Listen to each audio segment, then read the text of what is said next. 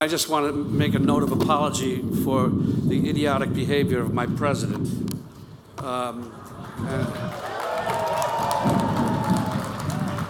It's a disgrace. And I apologize to Justin Trudeau, too, and the other people at the G7.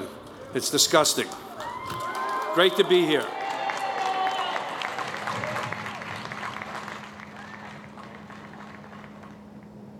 Following the groundbreaking that De Niro was at, but it might as well be scorched earth. De Niro unleashing a tirade of his own after Donald Trump lashed out on Twitter this weekend, zeroing in on Canadian industry, trade, and Prime Minister Justin Trudeau. Now, De Niro's applause he got today wasn't the only applause he's got in the last 24 hours. He also made international headlines last night at the Tony Awards with this speech. I'm going to say one thing. Trump.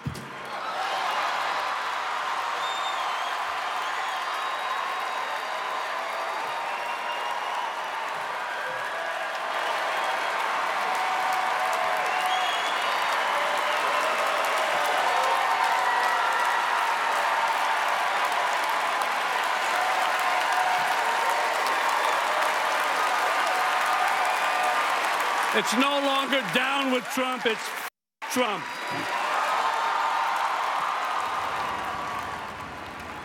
De Niro's remarks come following a tumultuous weekend for U.S.-Canadian relations. Trump and Trudeau joined other G7 leaders in Quebec over the weekend. In a press conference, Trudeau called tariffs unjust and promised retaliatory measures. The U.S. has moved forward with tariffs on steel and aluminum on the basis of national security, something Trudeau called kind of insulting.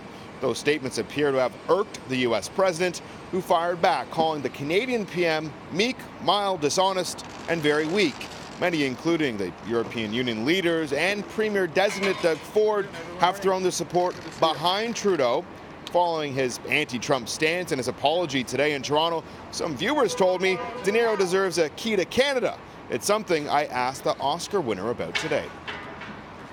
Following the Tony Awards last night, some people say you deserve a key to the city, the province, and the country. That'd be nice. You know, I'll take it. The sooner he's out of office, the better for all of us. He's an idiot. He's just done something unspeakable. We've all got friends and relatives in the U.S. and vice versa. It's terrible. Does this make any sense to you? No sense.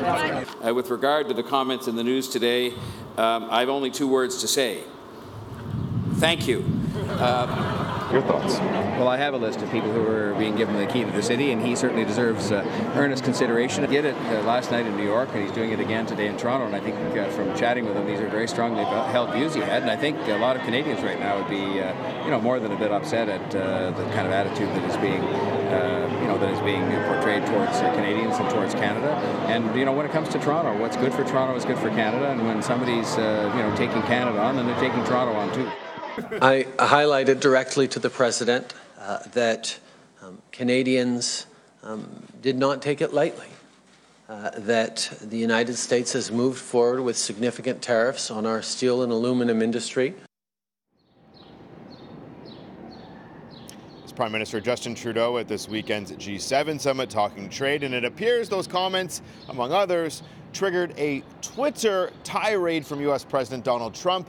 Now, some say it hasn't been since John Diefenbaker and JFK. We've had this kind of political tension between Canada and the U.S. Now, today I sat down with a former Canadian ambassador to the United States. He worked with many individuals, including Pierre Elliott Trudeau. He painted a picture of the trade tiff we're currently embroiled in. We thought we had a special relationship, and we now know that we haven't got a special relationship. The advice I would give now to anybody who is in a position of decision-making is to keep cool and don't react in anger, although it's understandable. How important is it today that we diversify when it comes to trade? Well, it's taken us about 50 years to realize how important that diversification is. And every political leader in Canada since that time has talked about the need for diversification. And we are a little more diversified today because we have trade with China, which is quite substantial, and Mexico, which is quite substantial, And there are other powers that we trade with which we didn't then. But on the whole, we have not diversified, and we need to. So how could a trade war impact you? Alan Gottlieb adds that 80% of all of Canada's exports go to the U.S., and they're our top import partner too, so with Canada planning to impose tariffs of its own, the consequences will be felt in your wallet.